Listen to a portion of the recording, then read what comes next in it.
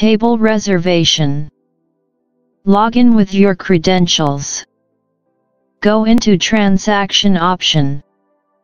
Search for table reservation. Click on Eat. Select your POS. If you are already a customer, then select the customer from list. Click on blue button. Search your guest and select. Or enter the details like name and number here also. Also you can add new customer directly. Just feed mobile number and name. Eat creates new customer directly. Select reservation type. If the guest is walk-in, then select walk-in, otherwise booking. Set booking date and time.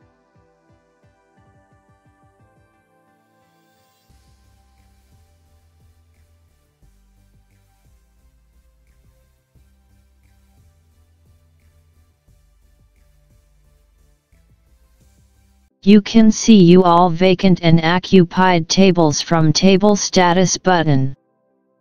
Here red means occupied, gray is vacant, and blue is billed.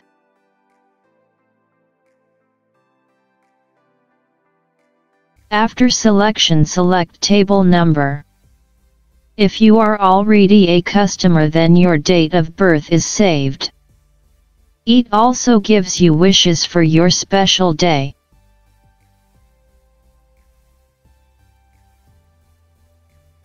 Enter PAX number. If you want to add some special information, then type in the block. Select booking by person from booked by option. After done, click on save. When you click on save, then the message is sent to customer via WhatsApp.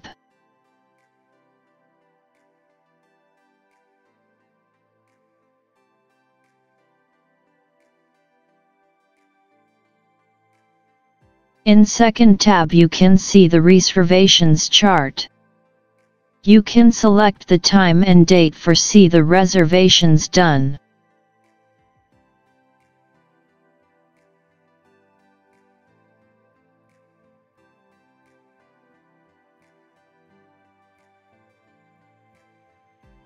If any reservation is cancelled, then you can cancel from here also.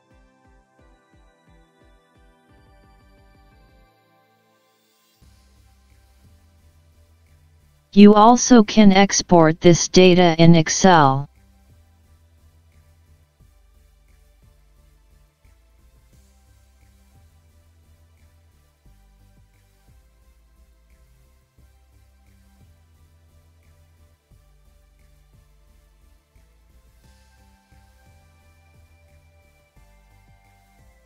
If customer is waiting outside, then you can send WhatsApp message also for table is empty, please contact front desk.